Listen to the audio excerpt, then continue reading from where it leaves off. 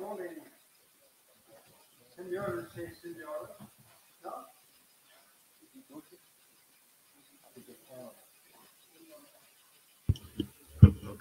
Okay. Bom dia.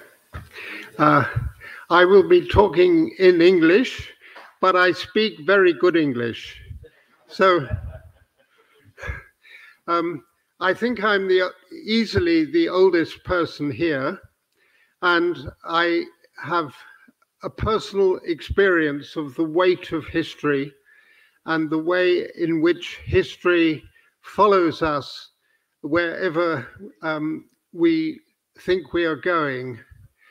And can I just say that when I was a small boy, Great Britain ruled India. We had a viceroy of India and ruled that great country. And now Great Britain is ruled by an Indian. And this is an extraordinary example of the way in which history follows you and presents you with totally unexpected results. But my talk this morning is going to be about Angola and Mozambique, since their independence from Portugal in 1975, and how their present situation is firmly rooted in their immediate past. The developmental policies of the later colonial period, for example, the colonnatos, railways, and above all the dam projects, deeply influenced the long-term thinking of the regimes that took power after independence and helped to explain the gap which was to open up between the populations of the colonies and the revolutionary leadership. This revolutionary leadership was drawn from an intellectual, westernized elite, most of whom had been exiles, educated in Lisbon or Paris, and had not been to the country they were going to rule for many years. Even those who had been back to their lands of their birth were not very familiar with the people they aspired to govern, particularly the people of the interior. In Angola, the MPLA leadership was drawn from the Mestizo and Creole families of Luanda. This class had lost status during the years of white immigration, and for them, the party offered a route back to enjoying the status they had been used to in the past and thought of as their right. In Mozambique, the Creole families of Mozambique Island and the vast Zambesian hinterland had lost influence when the capital was moved to Lourenço Marques in 1898. The mestizos and assimilados of the new capital had less tradition of local self-government. Even so, the Frelimo leadership largely resembled that of MPLA. Mestizos, whites, and even Goan Indians had a prominent role in the Frelimo central membership. In Mozambique, the situation of the capital in the extreme south of the country meant that the more prosperous and better educated Africans had closer contacts with South Africa than with the remoter areas of their own country. Both Frelimo and MPLA adopted a left-wing ideology. This was partly to attract international allies, but it also played to the interests of the urbanized elites. It was important for them to adopt a non-racial ideology that would endow mestizos, Goans, and even whites with the same authenticity as native-born Africans. Both Frelimo and MPLA asserted their right to rule, that their right to rule was based on victory in the independence wars. It was a revolutionary and not a democratic mandate. There were no elections or referenda to establish their legitimacy. But this lack of any popular endorsement would slowly undermine the legitimacy of the ruling parties and would deepen the divisions during the civil wars. Later, the holding of regular elections, even though these were manipulated to secure the victory of the ruling parties, was seen as important to maintain the legitimacy of the regimes and their international credibility. At first, both Angola and Mozambique adopted communist-inspired constitutions, Frelimo declaring itself a vanguard party supported by organizations of workers, women, and youth. But these constitutions rapidly became little more than a way of concentrating power in the hands of a narrow party elite. The MPLA successfully established themselves in Angola, initially with the assistance of the departing Portuguese, and then with the direct military aid of Cuba. Little attempt was made to implement any leftist policies, and the party became wholly concerned with balancing the pressures of their rival international sponsors, the Soviet Union and the Cubans. This led in 1977 to the so-called Nito Alves conspiracy and the subsequent purges in which tens of thousands of Angolans were killed, and which was to leave an inheritance of factional rivalry in the country. In Mozambique, Frelimo rounded up large numbers of its opponents and held show trials. A year after independence, the leading figures who had been opposed to Frelimo were all murdered. It is worth pausing for a moment to consider the ferocious violence of these killings. During the wars of independence, the colonial forces had carried out massacres in Angola and in Mozambique. MPLA and Frelimo had benefited hugely by publicizing these killings. However, the post-independence massacres played differently in a context where widespread African-on-African violence was to become a regular feature of African politics, straining the sympathies of many who had supported the independence struggles. This may have encouraged the idea that Africans should be left to conduct their policies in their own way, and that they should not be expected to conform to values and ideas that were not African. After 1975, Frelimo had a brief opportunity to pursue socialist policies.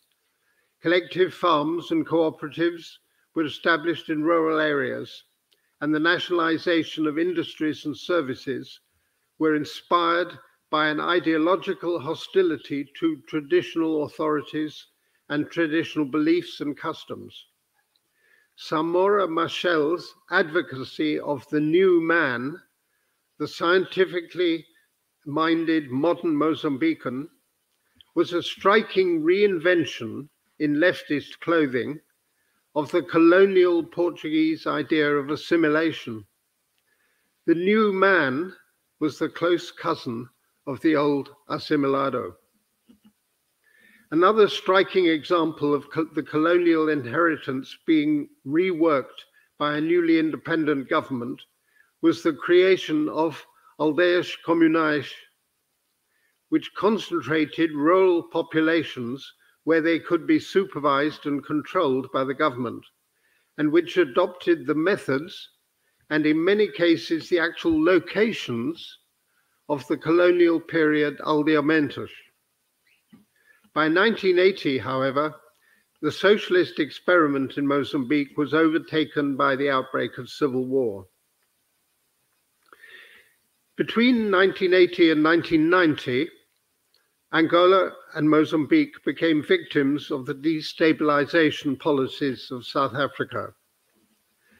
This state of war enabled Frelimo and MPLA to consolidate their position as one-party states by delegitimizing any opposition movement, while the South African aggression helped to hide the fact that the civil wars in Angola and Mozambique were in part an expression of the hostility of the populations to the policies of the ruling elites. All this narrative, although this narrative has been increasingly challenged, both MPLA and Frelimo still cling to the idea that there was never any civil war as such, and that UNITA and RENAMO were simply front organizations for South African destabilization.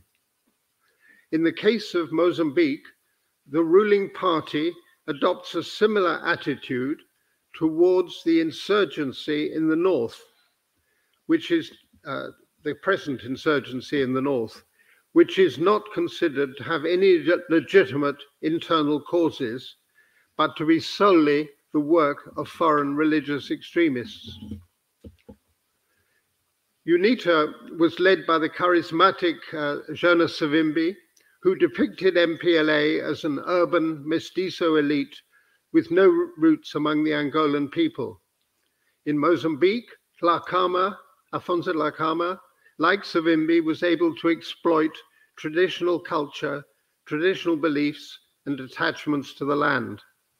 And this enabled him to articulate a whole range of grievances and resentments. In Mozambique in particular, this took the form of a regional split in the country. The position of the capital, Maputo, almost as an enclave in South Africa, had isolated it from the rest of the country, while the region north of the Zambezi was almost completely cut off from the south. Regional isolation was also a factor in Angola, regions like Lunda and Moxico being remote and almost unknown to the elites of the coastal cities. The end of the Soviet Union and the apartheid regime in South Africa coincided with major readjustments to international aid policies. There was a renewed promotion of a liberal agenda, both politically with the demand for free elections and multi-party democracy, and economically with the adoption of the ideas of the so-called Washington Consensus. It was in this context that the United Nations became involved in ending the civil wars in Angola and Mozambique. In Angola, negotiations beginning in 1988 led to a ceasefire and to elections which were held in 1992, the first elections since independence.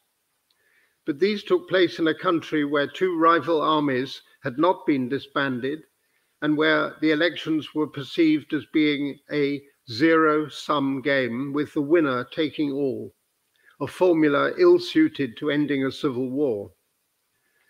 The results were rejected by UNITA, and the civil war, kept alive by Angola's diamond and oil wealth, continued until it was brought to a sudden end by the death of Savimbi in 2002.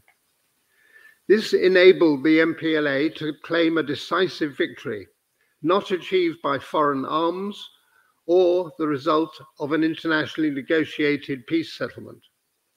As this coincided with a boom in oil revenues, MPLA had a unique opportunity to embark on a nation-building project without any dependence on foreign aid or any international conditionality. The UN intervention in Mozambique was better resourced, and much more attention was given to demobilization and resettlement before any elections were held. And there was effective international involvement by neighboring African countries and by the international community, notably Italy.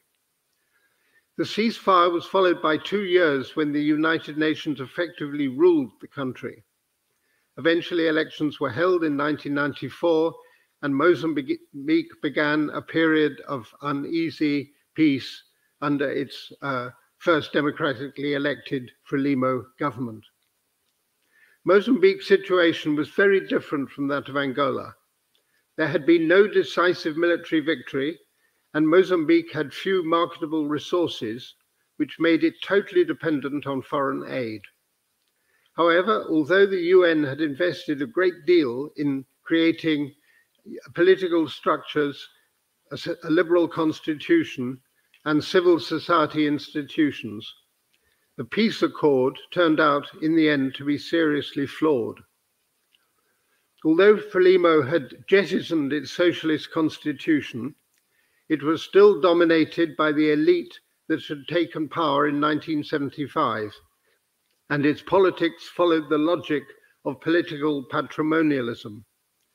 It adapted to the new international order, but with a determination that it and it alone would wield power in Mozambique. Significantly, there was little attempt to co-opt influential Renamo figures or to bring any other opposition elements into the government. Moreover, the resettlement of former Renamo fighters remained an unresolved grievance. In spite of the influence of aid donors, Frelimo determined to act as far as possible like the MPLA, as though it had been victorious in the civil war. The UN brokered constitution had not made any provision for power sharing. As a result, Frelimo was able to pursue a patrimonial political course which excluded large parts of the population. Although local and national elections were held at regular intervals, Frelimo had little difficulty in securing electoral victories, partly by fraud, but also through controlling every stage of the electoral process. Even so, opposition parties were able to secure control of some areas of local government, notably Beira, the second city, which for some time was controlled by the MDM, a party which had been founded in 2009. And here is an important point. Statistics from the UNDP Human Welfare Index, which measures life expectancy, education, and per capita income, show that Mozambique remains one of the lowest rated countries in the world, number 185 out of 191. Although the socialization of the countryside had been abandoned, almost no effort was devoted to promoting peasant agriculture, although the peasant farmers of Mozambique constitute 85% of the population. Instead, Frelimo had concentrated on large capital projects to achieve modernization and economic development. In the same way, in the late colonial period, the colonial government had also devoted all its resources to large capital projects.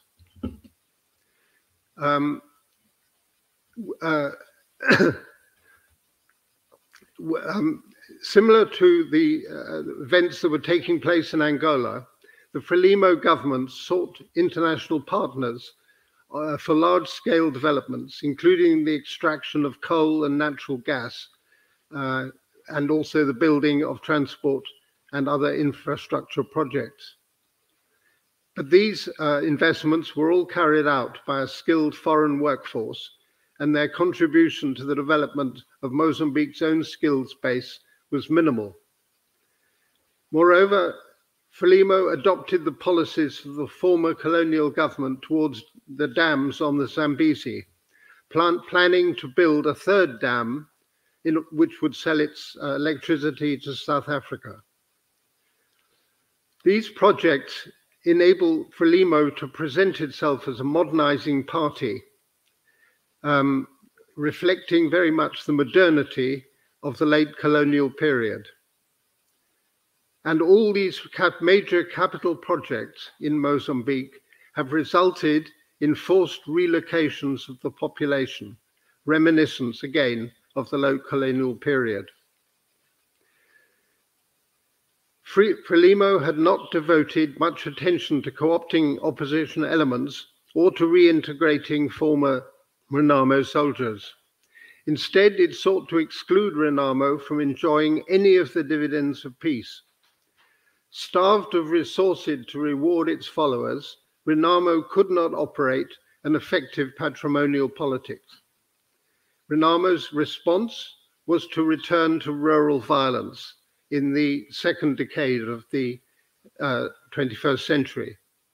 This had the effect of forcing the government to negotiate a change in the constitution to allow the direct election of provincial governors.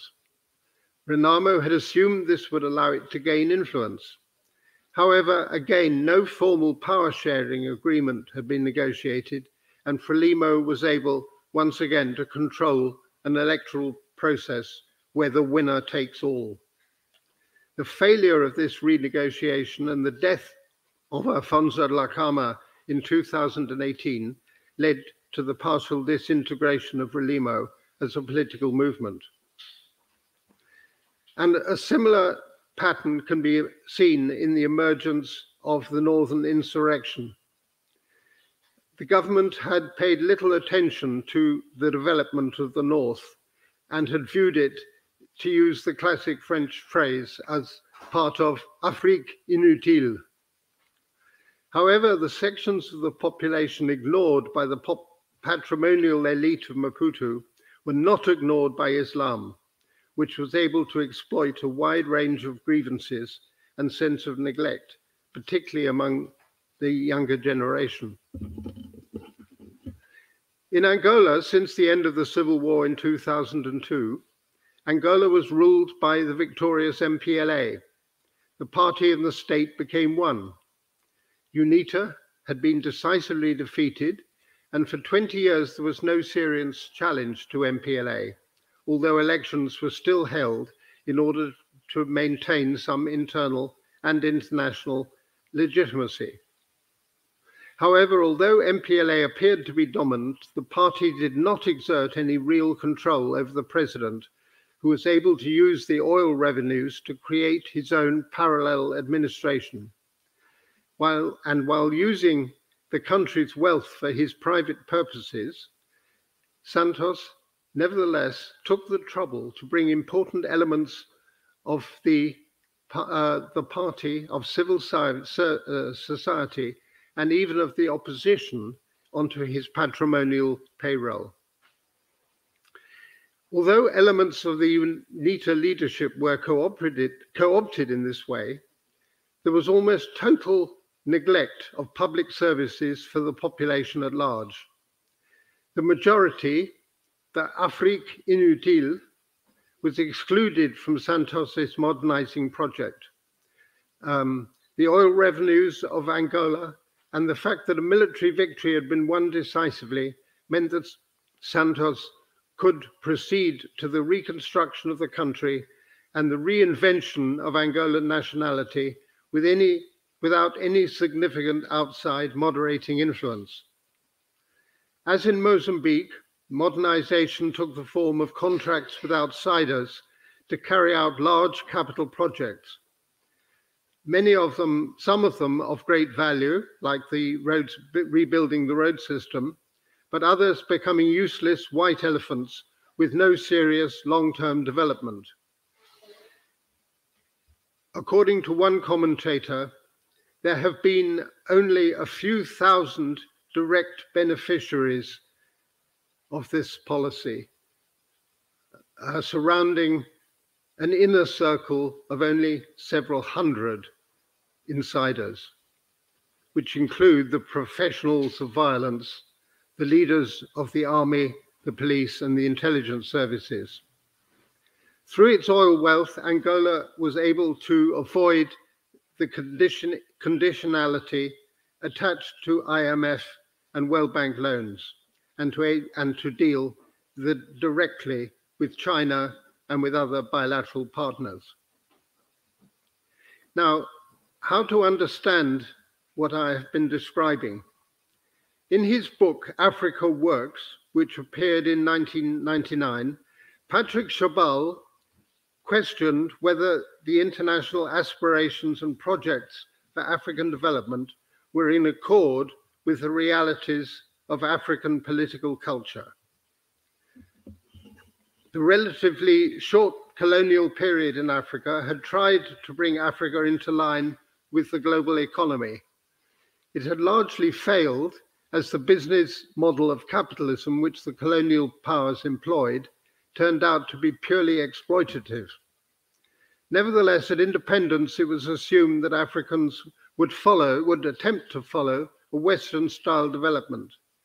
This also proved an illusion, as Chabal pointed out, because the African ruling elites, although they sometimes paid lip service to Western values, in fact established regimes based on patrimonialism and rent-seeking, which was more securely rooted in African culture.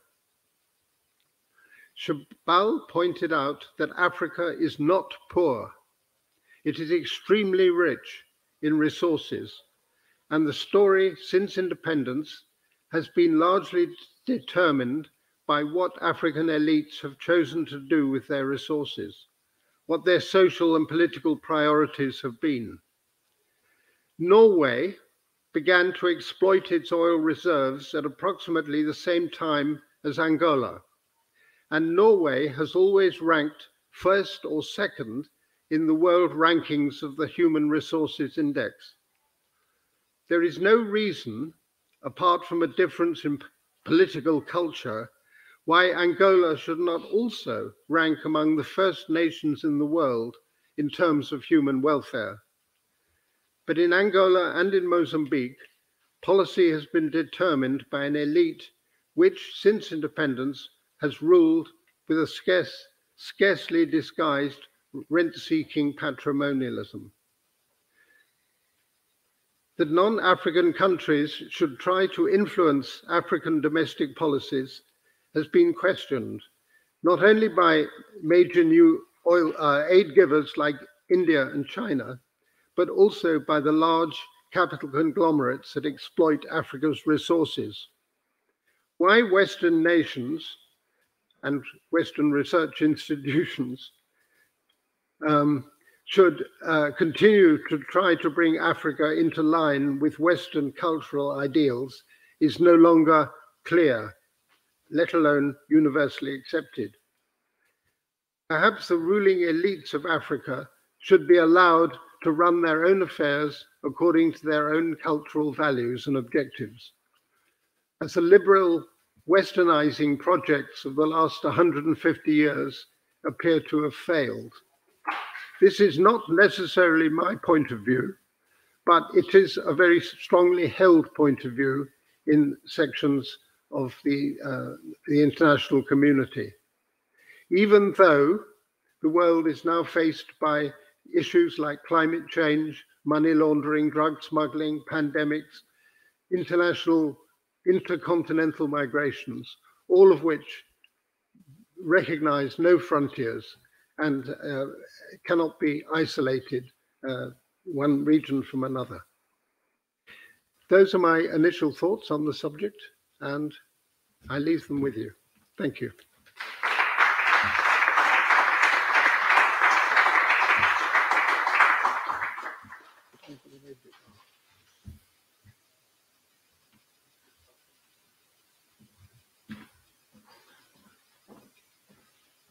Thank you, Professor Newitt.